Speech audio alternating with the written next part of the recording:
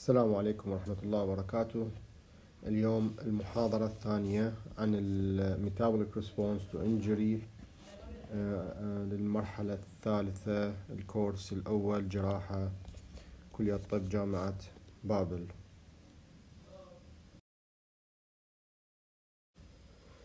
Learning objectives for this lecture is the continuations of the first lecture, and it is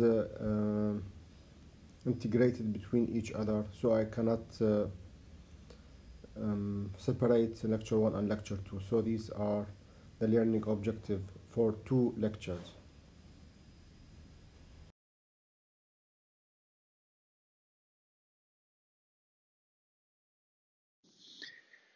Regarding the alterations in skeletal muscle protein metabolism, under normal circumstances, synthesis equal breakdown and muscle bulk remain constant. So there is synthesis and at the same time breakdown, so the muscle remain constant. During the catabolic phase of the stress response, muscle wasting occurs as a result of increased muscle protein degradation coupled with a decrease in muscle protein synthesis. ذلك راح يصير عندنا شنو loss of weight. The major site of protein loss is peripheral skeletal muscle. Although nitrogen losses also occur in the respiratory muscles اللي راح يؤدي إلى شنو to hypoventilation and chest infection, and in the gut reducing gut motility. So the main site of protein catabolism هو بالperipheral skeletal muscles, but may involve the respiratory muscles اللي هي ب consequence كلش مهم اللي hypoventilation and chest infection, and also the muscle the proteins in the gut اللي هو يقلل gut motility.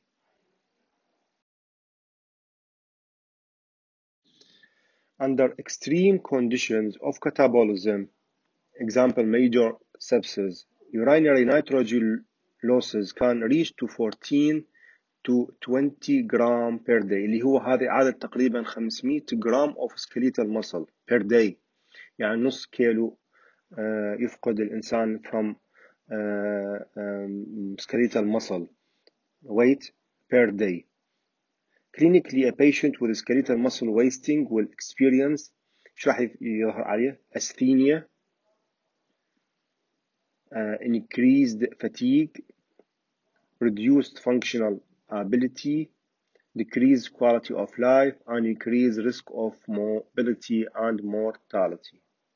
So, in severe trauma patients, catabolisms, if continue for a long time, will end with a high increased risk of morbidity and mortality. Alterations in hepatic protein metabolism. Let's talk first with the physiology. The liver and skeletal muscle together account for more than 50% of daily body protein turnover. Liver with skeletal muscle 50% من ال total body protein turnover. Skeletal muscle has a large mass، تعرف المسل بالبودي كله أكيد large mass, but a low turnover rate 1 to 2% per day، يعني ال turnover كلش بطيء مالته. Whereas the liver has a relatively small mass اللي هو وزنه تقريبا 1.5 كيلو، but a much higher protein turnover rate اللي هو يوصل تقريبا 10 to 20% per day. واضحة؟ The hepatic protein synthesis is divided roughly 50 to 50 between the renewal of the structural protein and synthesis of export protein. Okay, فيعني hepatic protein synthesis divided 50% renewal of structural proteins and 50% the synthesis of export proteins.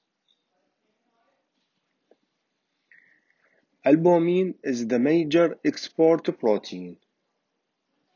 واضحة؟ اللي هو يصدره. يعني عندنا 50% renewal of structure protein اللي هو البروتين داخل الليفر، و50% يطلع عليه وين؟ لخارج الليفر. فانت الالبومين is the major export protein produced by the liver and is renewed at a rate of about 10% per day. واضحة؟ The transcapillary escape rate، يعني احنا عندنا الفات البروتينز وخاصة الالبومين فات بالكابيلاري، فترانسكابيلاري escape يفلت يطلع من الكابيلاري. escape rate of albumin is about 10 times the rate of synthesis, and short-term changes in albumin concentration are most probably due to increased vascular permeability. فالtrans capillary escape rate of albumin is 10 times the rate of synthesis، 10 أضعاف rate of synthesis. وهذا يزداد شو وقت ويا increase capillary permeability. كل ما ازدادت capillary permeability كلما صار escape of the albumin from the capillary، يعني يطلع من الخلي من البصل من البلد، يروح لوين؟ بالاكسترا سيلولار تشو، بالاكسترا سيلولار تشو من داخل الكابيلاري. فهذا راح يقلل البروتين الموجود عندنا.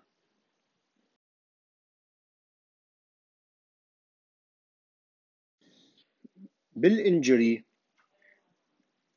in response to inflammatory conditions including مثلا surgery، بالتروما، بالسبسيس، بالكانسر، الاوتو conditions، يعني بالmetabolic response to injury أو trauma، circulating peripheral blood mononuclear cells secrete a range of pro-inflammatory cytokines اللي هي interleukin 1 و 6 و tumor necrosis factor alpha. These cytokines in particular طبعا يقول لك interleukin 6 promote the hepatic synthesis of positive acute phase protein، يعني لأن السيتوكاينز تحفز الليفر تصنع لنا الاكيوت phase proteins اللي هي most commonly الفايبرينوجين اللي هي يحتاجها بالكلوتينج، يعني واحد عنده مضروب متعور فد يصير عنده blood loss أو عنده فد injury فيحتاج فايبرينوجين على مود حتى يسوي clotting and C-reactive protein. So بالacute phase protein من اللي يحفزه؟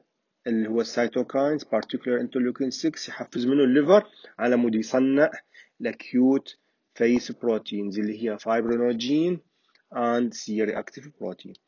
The acute phase protein response represent a double-edged sword، يعني هاي يسموه سلاح ذو حدين. ليش؟ For surgical patient as to provide protein important for recovery and repair، يعني هو سلاح ذو حدين، سلاح مرات يفيد ومرات يضر.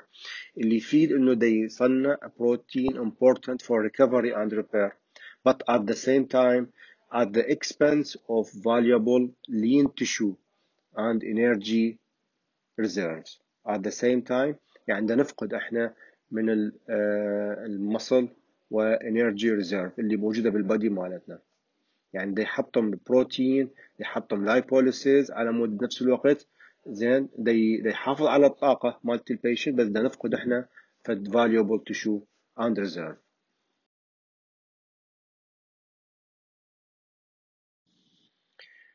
Regarding the changes that might occur in body composition following injury, we will talk now about the changes in the body composition following injury.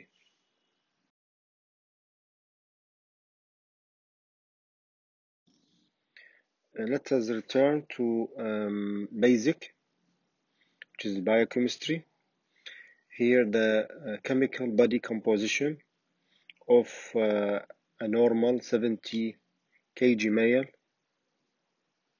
You can see the fat compose about 13 kilogram.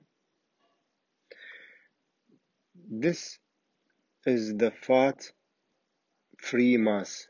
This is all of these are fat free mass اللي هي إلها اسم تاني يسموه lean body mass. lean body mass. So the body 70 kg composed of fat and fat free mass or اسم ثاني نسميه fat, lean and lean body mass. The fat 13 كيلو. The other constituent يبقى عندنا 57 kg. 12 كيلو هو البروتين.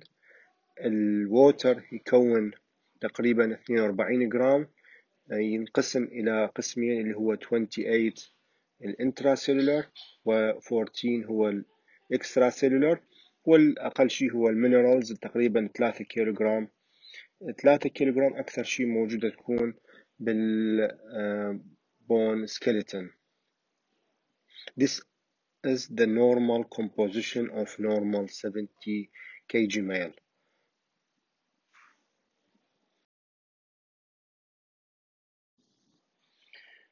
The fat mass can be reduced without major detriment to the function.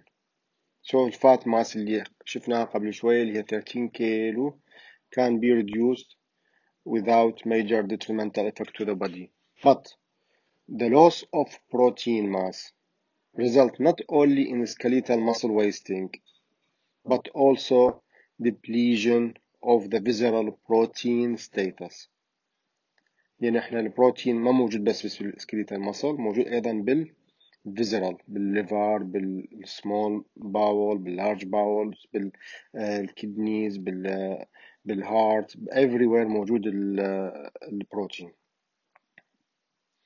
within lean tissue، شوف هاي مهمة كلش، within lean tissue اللي هو lean body mass اللي قلنا عليه قبل شوي، احنا قلنا fat واكو lean body mass.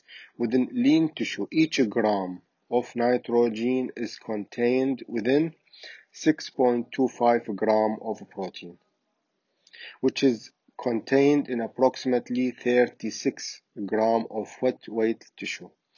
Thus, إذا كان عندنا صار loss of 1 gram of nitrogen in the urine بالكتابوليزم ويساعدنا loss of the protein، أو بالنورمال أصلا هو نورمال يساعدنا loss of protein، يعني طرحها باليوريا والأمونيا اللي طرحها الجسم باليورين. ف loss of 1 gram of nitrogen in the urine is equivalent to the breakdown of 36 gram of wet weight lean tissue. So during starvation, urinary loss of nitrogen is rapidly attenuated. يعني لذلك احنا عندنا لما بدنا نفقد هاي الكمية الكبيرة تصير من البروتين بالستارفيشن، الجسم يقوم يدافع عن نفسه، فشي يسوي؟ يسوي series of adaptive changes.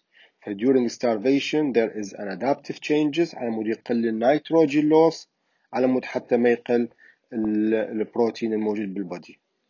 لذلك المريض أو سوري اللي يبقى starved يبقى عايش لمدة 50 إلى 60 يوم.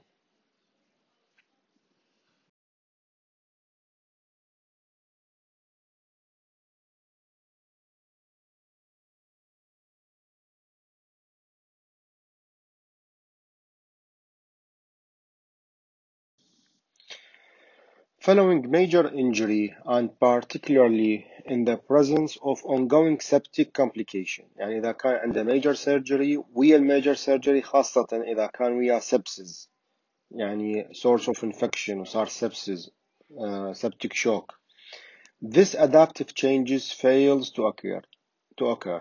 شنو adaptive changes هذه اللي قلنا عليها بالسلايد السابق، اللي انه attenuations of nitrogen loss، يعني ما بدي يقوم يحافظ على النيتروجين ما يفقده، يقلل نسبة النيتروجين لوس. هنا بالنسبة للحالة إذا كان major surgery والسبسس، هاي adaptive changes fails to occur and there is a state of auto-cannibalism اللي هو eating oneself. يعني شنو auto cannibalism؟ eating oneself يعني يقوم ياكل بنفسه، المريض يقوم ياكل بنفسه resulting on continuing urinary nitrogen losses اللي هو تقريبا 10 to 20 gram nitrogen per day and equivalent to 500 gram of wet weight lean tissue per day. يعني تقريبا يفقد يوميا نص كيلو من الوت weight lean tissue اللي هو lean body mass اللي قلنا عليها قبل شوية. As with total starvation، مثل الستارفيشن اللي قلنا عليها يعيش لمدة 50 إلى 60 يوم، هنا بدنا جزء أسرع يصير. أقل التايم مالته لأن ماكو adaptation. Once loss of body protein mass has reached 30 to 40% of the total, the survival is unlikely. So عندنا احنا قلنا كفات وعندنا fat free mass أو يسموها lean body mass. الفات loss is not detrimental, but the protein mass is very important, and it is detrimental to the body and increase the morbidity and mortality.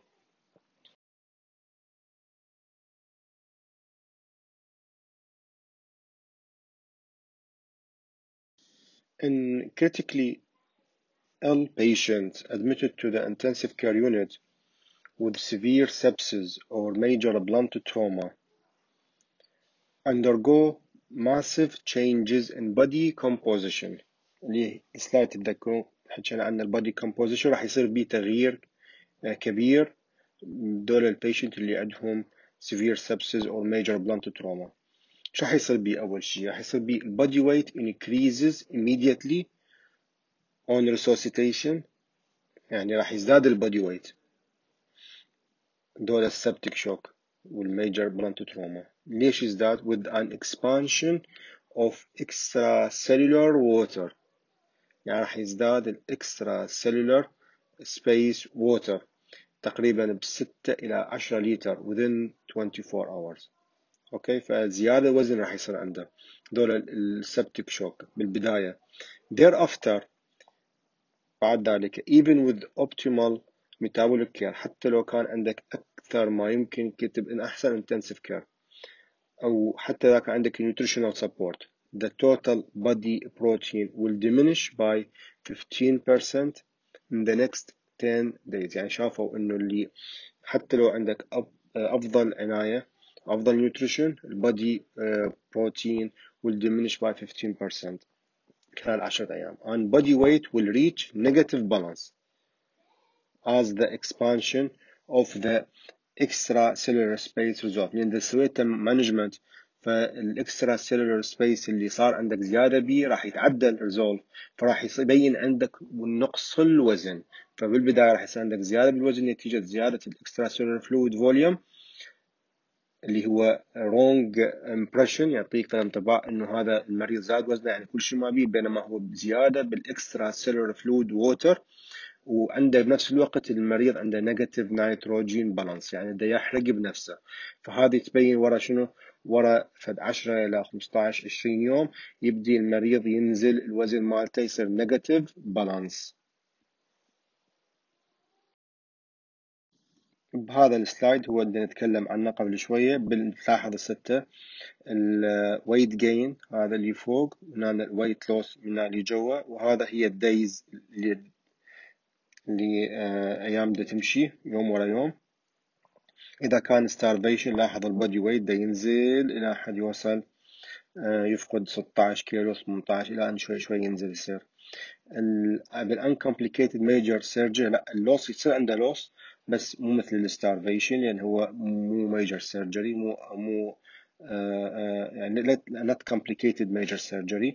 بينما بالسبسز and multi organ failure وبلانت تروما major blunt trauma راح تشوف عنده البودي ويت راح يزداد زين اول يوم يومين ثلاثه، بعدين يبدي ينزل ليش؟ لان انت سويت له كوركشن للاكسترا للمانجمنت because of the management تعدلت الاكسترا سيلولار فلويد فوليوم فراح يرجع طبيعي. بس بنفس الوقت ليش دا ينزل؟ لان عندك نيجاتيف نيتروجين بالانس، دا يحرق بالبروتين فيقوم ينزل شوي شوي الى ان يبدي ينزل وزنه ويبدي يصير مثل الستارفيشن شوي شوي يصير.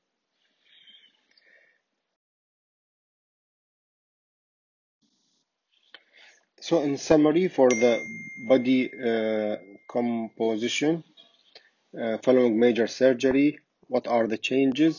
Catabolism lead to a decrease in the fat mass and skeletal muscle mass, but the detrimental effect is for the muscle mass. The body weight may paradoxically increase because of the expansion of the extracellular fluid space. This is occur where? In patient with severely injured, has septic shock or multi-organ failure. So there is a paradoxical increase of the body weight because of the expansion of the extracellular fluid space, but at the same time, he has a negative nitrogen balance.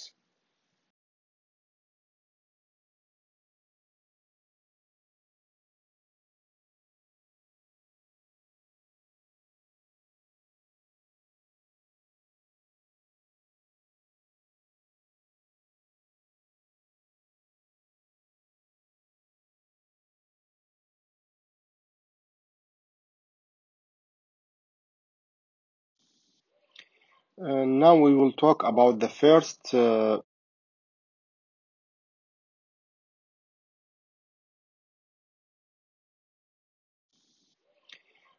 now we will talk about the first factor which is avoidable, is the continuous hemorrhage, or we can call it volume loss. During simple hemorrhage راح يصير عندنا اكو لما يصير عندنا blood loss. pressure receptors اكو عندنا in the carotid artery و aortic arch، وكذلك volume receptors موجودة بالwall of the left atrium. Then two types of receptors will initiate afferent nerve input. ترسل لما يصير عندك يقل blood volume موجود circulation، then الريسبتور تتحسس initiate afferent nerve input to the central nervous system، راح تنقل يعازلي للcentral nervous system resulting، هذا لما يصير يعازلي للcentral nervous system resulting in the both increase secretions of both aldosterone and antidiuretic hormone اللي هو ADH. البين اللي هو بسبب الانجري also cause stimulation of ADH release. ال ADH على شنو راح يشتغل؟ act directly on the kidney to cause the fluid retention، يسوي water resorption. The decreased pulse pressure، شلون يقل البلس بريشر؟ لما يقل البلد فوليوم، واحد فاقد بلد فيقل البلد فوليوم فراح يقل الستروك فوليوم، اذا قل الستروك فوليوم راح يقل البلس بريشر. هذا بدنا نحكي، بدنا نتكلم احنا applied physiology. يعني اذا ما عندنا physiology we don't know a physiology we cannot understand anything in the metabolic response. So we have to know if there is blood volume decreased راح شلون reflected on what؟ على stroke volume، the amount of the blood ejected by the heart by each beat راح يقل. فاحنا نعرفه عن طريق البلس بريشر راح يقل. البلس بريشر هو difference between systolic and diastolic. فاذا قل البلس بريشر شو راح يسوي لنا؟ stimulate the juxtaglomerular apparatus اللي هي موجودة بالكدني، اللي راح تشتغل على directly activate the renin angiotensin system which in turn increase the aldosterone release. راح تزيد الالدوستيرون release. aldosterone cause، شو راح يكون فائدة الالدوستيرون؟ cause the renal tubule to reabsorb sodium. إذا سوى reabsorption sodium راح ينسحب وياه الووتر، فحافظ على شنو؟ على البلد فوليوم. So ال ADH يحافظ على الووتر والالدوستيرون يحافظ على الصوديوم، فاثنيناتهم صوديوم ووتر preservation. ال ACTH release also augment the aldosterone responses، اللي هو aldosterone أصلا زايد. ليش؟ بسبب السترس، بسبب التروما، بسبب الميتابوليك ريسبونس تو انجري. ال ACTH مثل ما تكلمنا بداية المحاضرة هم زايد أصلا، فراح يحفز الالدوستيرون ريسبونس. The net effect of ADH of aldosterone راح يؤدي لما حافظ عندك الصوديوم والووتر راح يصير عندك oliguria. زين. The tendency towards water and salt retention is exacerbated by our work by the resuscitation. يعني احنا هو عنده sodium water retention واحنا نيجي نعوض المريض بنورمال saline، فصار عندك normal saline هو صوديوم وكلورايد، بصوديوم وبووتر، فهو اصلا صوديوم ووتر ريتنشن، فراح يزيد الصوديوم ووتر ريتنشن. فذلك هنا وصلنا للنقطة المهمة اللي نوصلها اللي هي الافويدبل فاكتور، اللي هي careful limitation of the intraoperative administrations of colloid and crystalloid so that there is no net weight gain following elective surgery. ايش لقوا بيها انه هذا this prove to reduce the post-operative complication and length of the stay. So volume loss avoidable factor هو careful limitation of the intraoperative administration of colloid and the crystalloid.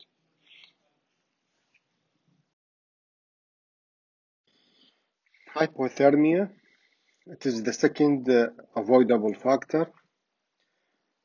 Hypothermia results in increased elaborations of adrenal steroids and catecholamines زي افراز الادرينال steroid and catecholamines.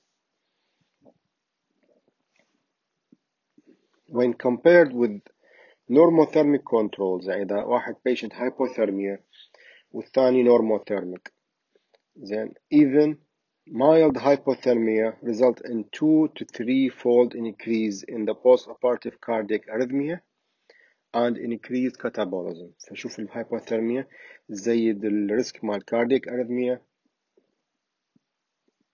and increased catabolism. هنا طبعا randomized trials have been shown that maintaining normothermia by the upper body forced air heating يعني يسوون heating للبody cover يعني heating cover reduces wound infections واحد cardiac complication اثنين bleeding ثلاثة and transfusion requirement أربعة. First second important things اللي هو hypothermia should be reduced.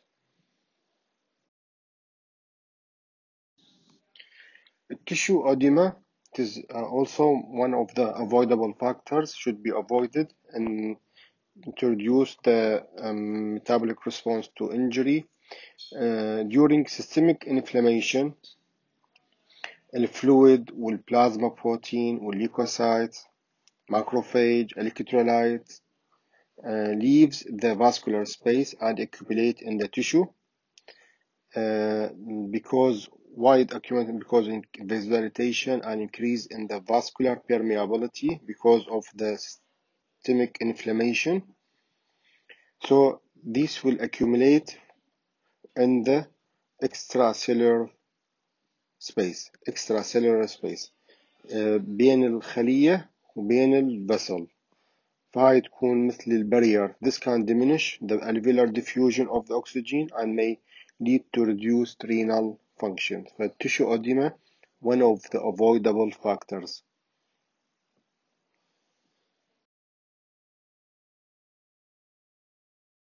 The systemic inflammations and tissue under perfusion.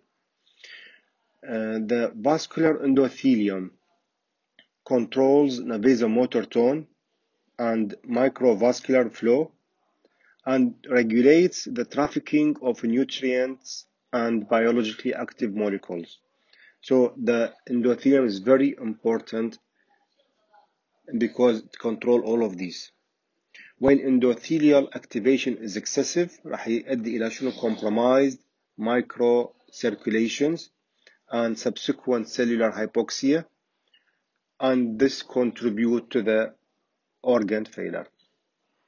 شلون نمنع هذا؟ Maintaining normoglycemic patients with insulin infusion during critical illness has been proposed to protect the endothelium properly in part via the inhibition of nitric oxide release, and thereby contribute to the prevention of organ failure and death. Administrations are second things of activated protein C to critically ill patient also shown to reduce organ failure and death, and is thought to act in part via preservation of the microcirculation in the vital organs. So النيتريك اوكسايد ريليز اللي هو نستخدم inhibition of nitric oxide اللي هذا النيتريك اوكسايد يسوي لنا vasodilatations. فإذا قللنا inhibitions of nitric oxide release عن طريق glycemic control. Second things وجدوا ان البروتين سي activated protein C بالcritical ill patient هم يقلل الأورجان failure and death. Starvation It is one of the avoidable factor should be practiced, and they found that avoiding unnecessary fasting in the first instance, I mean from the start, and early oral, enteral, parenteral nutrition form the platform for avoiding loss of the body mass. We talked about if there is no nutrition, if there is starvation, there will be metabolic consequences. So if we avoid the fasting in the prior to surgery for a long time, and we start as early as possible oral, enteral, or parenteral nutrition. This depends on the types of surgery. This will avoid loss of body mass. Now, modern guidelines on fasting prior to surgery, prior to anesthesia, allow intake of clear fluids up to 2 hours before surgery. بينما قبل كان يقول لك تجي فاستنج 8 ساعات. هسه المودرن جايدلاينز ياخذ clear fluid 2 hours before surgery. And also the guideline said that the administration of carbohydrate drink at this time reduce the peri-operative anxiety, قلل الانكزايتي قبل العملية, and thirst والعطش, and decrease post-operative insulin resistance.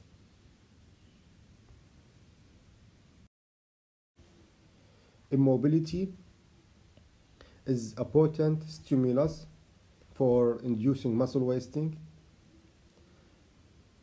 and inactivity means immobility impairs the normal meal derived amino acid stimulations of protein synthesis in the skeletal muscle. So if there is no activity, there is no stimulation of protein synthesis. Avoiding of unnecessary bed rest and active early mobilization are essential measures to avoid muscle wasting because of the immobility.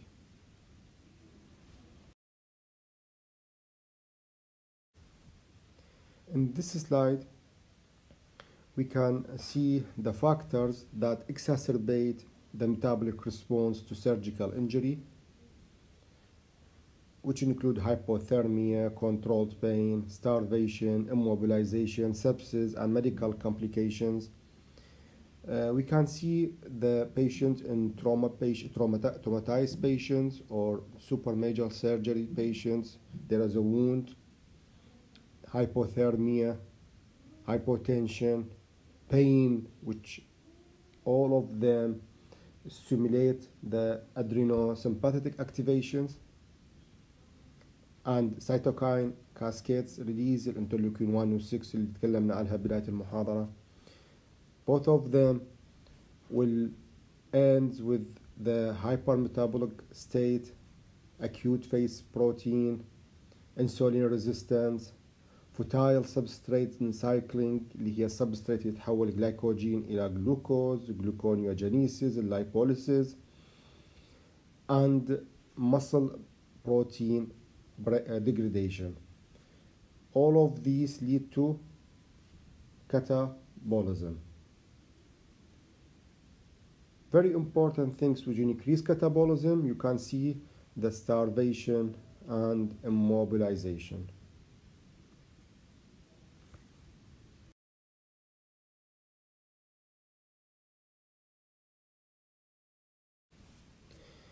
What are the concepts behind optimal perioperative care? This is one of the learning objectives of this lecture.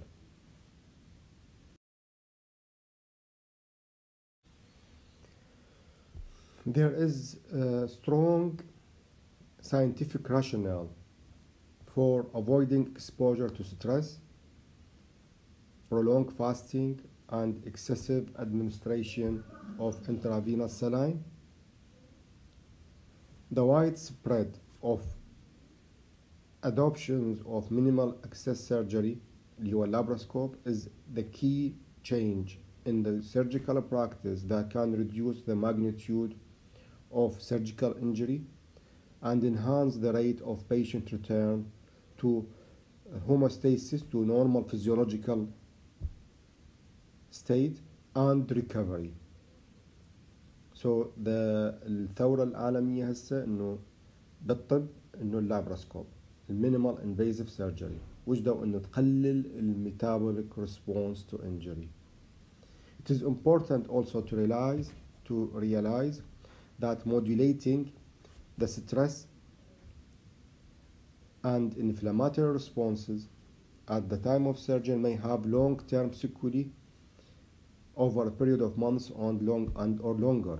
For example, beta blockers and statin have recently been shown to improve long-term survival after major surgery. Equally, the use of epidural analgesia to reduce pain, block the cortisol stress response, and attenuate post-operative insulin resistance. يعني الفكرة هنا البين هو the main cause أو the main stimuli of the nervous system اللي راح تحفز الشنو neuroendocrine اللي يؤدي إلى metabolic response. فإحنا إذا وقفنا البين ماكو بين and by epidural analgesia راح يقلل البين راح block the cortisol stress response.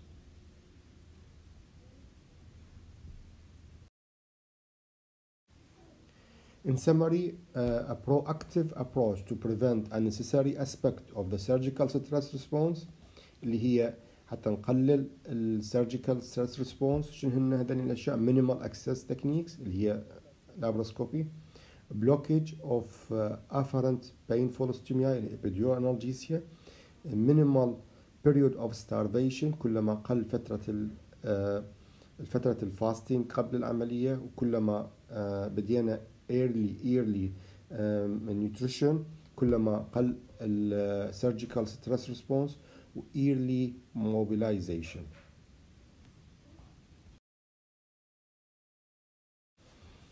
بهذا الفيجر بدنا نشوف بكل العالم قاعد يطبقون هسه enhanced recovery after surgery, enhanced recovery program. الفكرة من عنده هاي هنا traditional care القديم اللي كانوا يستخدموه اللي هو fasting 8 ساعات، الموبيلايزيشن ورا يومين ثلاثة، البين كنترول، ماكو ابيديورال، ماكو مينيمال انفيزيف سيرجري اللي تكلمنا عليه قبل شوية. بدك تشوف ان الفانكشنال كاباسيتي اللي هو الفيرتيكال راح ينزل decline and return to normal after weeks, while if they apply the multimodal enhanced recovery program لاحظ راح يصير الفانكشنال كاباسيتي للمريض راح تنزل شوية وراح ترجع نورمال within days. So كل العالم هسه يطبق الانهانس ريكفري بروجرام وطبقوها هسه مثلا بالكولون. اوكي، فوجدوا انه الريكفري مال البيشنت يكون افضل واسرع واقل موربيديتي ومورتاليتي.